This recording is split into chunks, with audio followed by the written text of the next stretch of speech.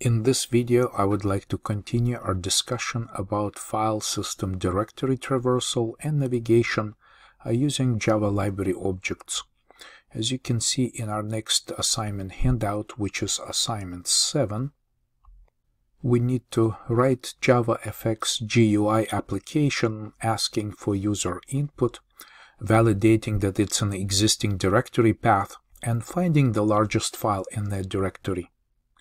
I can show you what I have in my test project that I built while working on this assignment handout. Just make sure that you follow the Model View Controller guidelines, create your GUI, the controller, and the model tier object or objects to store and process the information in the directories. I also want you to validate the directory entry. The path entered by the user should be an existing directory path.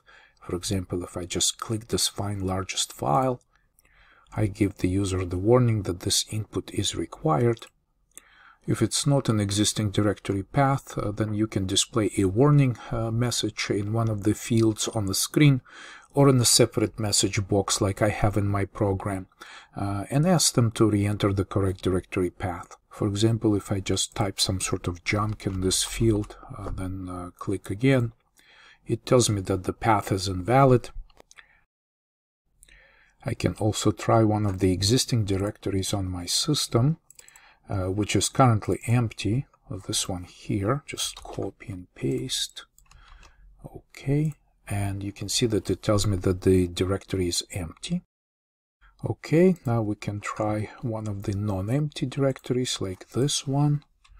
Again, I can just copy and paste or enter it manually. So now it finds an XML file of this size. The size I'm showing here is in bytes. I can try to search for even larger file, like going to the next directory up the tree. Okay, so it finds another file.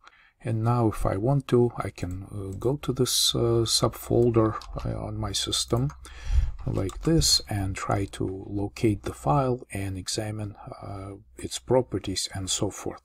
In this case, it found this DLL file, which is roughly 60 megabytes in size.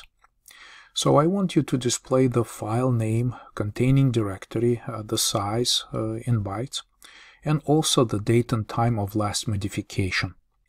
And it's important that you display the date and time as a local time, not just a raw UTC, universal coordinated time, returned by the file time structure, as I explained already in my previous video. So here I can verify that my timestamp shown here corresponds to the one shown by the operating system file manager window.